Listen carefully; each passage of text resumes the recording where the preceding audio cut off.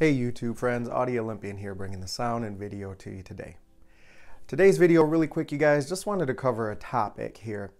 As I stand here in front of my Sony OLED playing the 4K digital version of Lord of the Rings. One of the big debates that has been out there and for quite some time now is 4K worth it over Blu-ray? So that's something we're going to get into here in a second.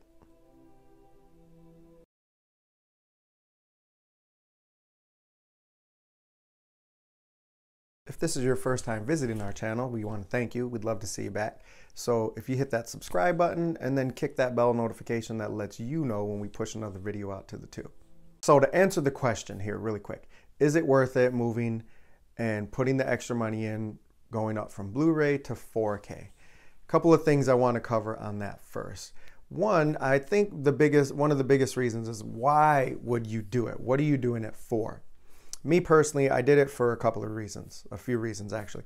One, I knew the 4K version was going to look a little bit better. It's kind of still grainy if you saw in the pictures here or the videos here.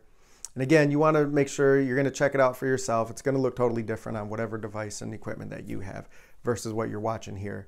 YouTube video is going to compress it. Okay. So I knew it was going to look a little bit better. I would put this in the same class of a 4K transfer as War of the Worlds, the Tom Cruise version of that movie, to the 4K one that was just released a few months back here. Yeah, kind of grainy still, cleaner, you know, better image, but still not that high quality 4K picture quality that we get from movies that come out in 4K. These are transfers, so it's always going to be a little bit downgraded. So I knew it was going to look a little bit better, so not drastically. But the other reason I did it was I wanted the digital downloads, so that way I could watch it on all my devices, on my Apple TV devices. And two, I wanted to get the new Atmos sound. So better image, digital downloads, better sound. For me, yes, that was worth putting in the extra $150 for this disc set. I'm gonna kind of talk a little bit about the cost and what I got here with the box set. So this is one of the big determining factors whether or not somebody's gonna make a jump from the Blu-ray version up to 4K versions on previous movies that you already have. So it is a big factor there. So for myself, I wanted to get it on the release date. And in my area, the Best Buy that is here, our local Best Buy, the only version they were getting to that was going to be released on December 3rd, the actual release date, was the box set version. Now this was $150, like $153, something like that with tax. I wasn't particularly excited about spending that for the 4K version of the movie here. Being one, I do have it in Blu-ray, and actually I have it in DVD and Blu-ray and now 4K. So I have all three of those in my collection now. However, I know there is like an $89 version out there. Again, my local Best Buy wasn't getting that version. So this was the only one, at least on the release day. I could have got that version and had it shipped to me. I think it would have came sometime this week. But I wanted it right away. I was waiting for this one. So I went ahead and opted for the box set. So going a little bit over what's in here, it's really cool too. It's got a nice box book looking cover. It is hard case. On the inside is really cool here. It came with its own ring, which I'll show that a little closer here. Hopefully that's not too blurry. It does have some Elvish scribed there on the ring. I'm not able to read it, but I don't need to. And then this whole case comes out. This actually has a little felt bag that you could put your ring into, which is really cool because I'm a huge fan of movie memorabilia for a lot of different things, a lot of different movies. So that comes out. And then inside here, you're going to have your discs in the case here, just like your normal one. And I believe this is what would come with the $89 version. I believe it's just this and the discs. So open the case up right here, and you got your digital download movie codes here, and then 9 discs here, which is the theatrical version, the 4K version. So part 1, part 2, and part 3. Then you have your extended version, which I believe is 2 discs for each one of those. So the extended version is on 2 separate discs. So if you're going to watch it, you have to use both discs to watch if you're going to use the hard copy. Okay, so that's the 9 discs. So you get the theatrical version 4K, and then you get the extended version 4K, but each one of those are going to be 2 discs. So that's why you got 9 discs in here.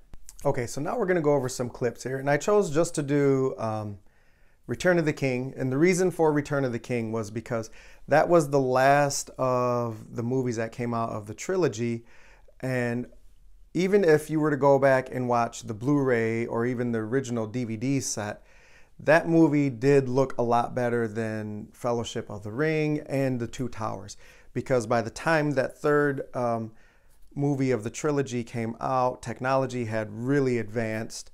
CG was becoming a lot more better, cleaner, and updated.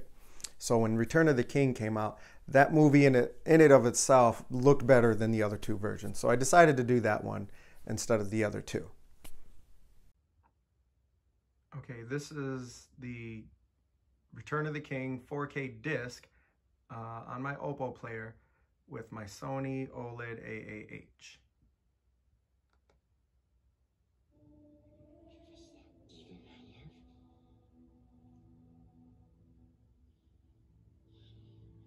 Why?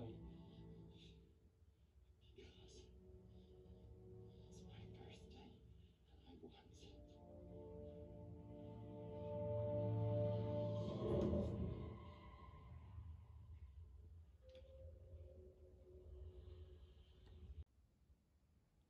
Now this is still the same TV, but now the digital copy with my Apple TV on iTunes. Why? Because it's my birthday and I want it.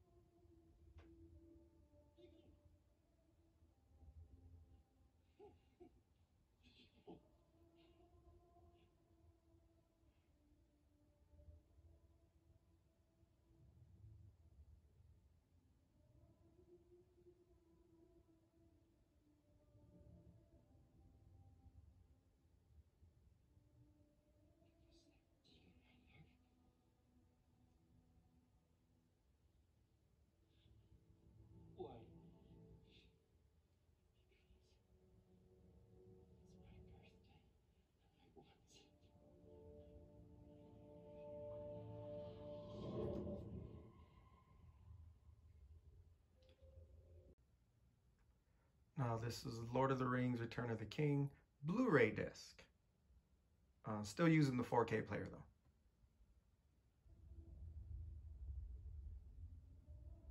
Because it's my birthday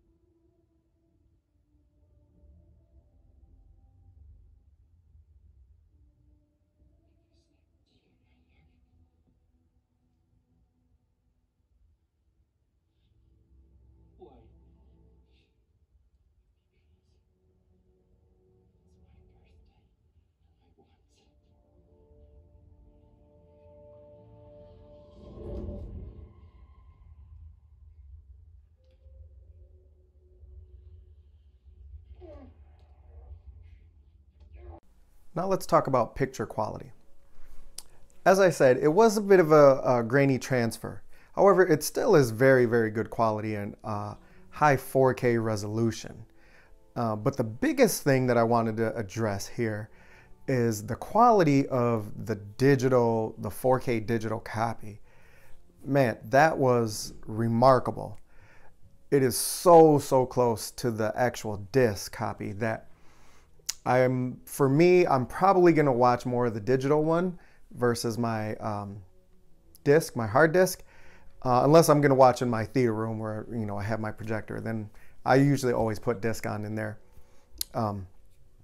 But for watching around the house and the other areas where I got my Apple TV, that 4K digital copy is amazing. The sound is amazing. I think you're going to be very happy and pleased with the results of that, if you're more of the digital person than the hard disk individual. So, and that I like is very encouraging, because that means the digital copies from here on out for all the movies, they're getting better. They're getting really close to that disc quality content there.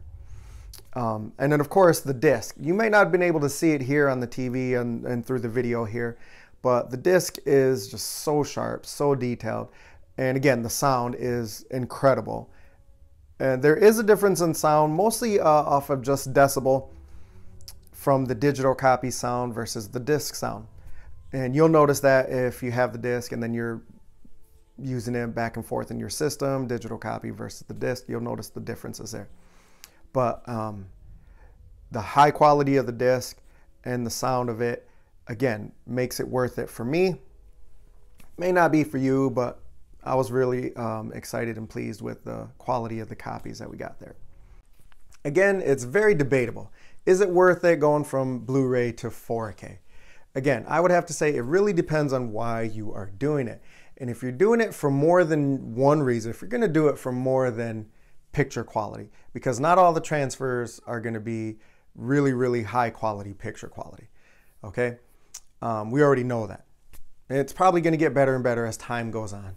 But if you're going to only do it for that reason, then I would say no, it probably is not going to be worth putting in any extra amount of money to get the 4K version of whatever movie you wanted. But if you're actually going to do it for more than one reason, like I said, picture quality, sound, digital codes, and I have the discs in the event anything happens. So it really depends. For me, it was worth it. Now, would it also be worth it if I just got the $89 version? Absolutely. In fact, that value would have been more, higher value, I would say, at a cheaper cost to get all the same things that I originally wanted. However, I do like movie memorabilia, so I am glad I got the box set. I am willing to pay an extra 40, 50 bucks for that there to add into my collection for movie memorabilia. So that was actually worth it for me after I opened the package up after the fact. So again, that was another bonus there for me. So that's my take on it, you guys. If you have any comments, please feel free to drop them down in there below. I'd like to try to respond to everybody's comments. We want to thank you. Really appreciate everybody's support, and we'll see you guys on the next video.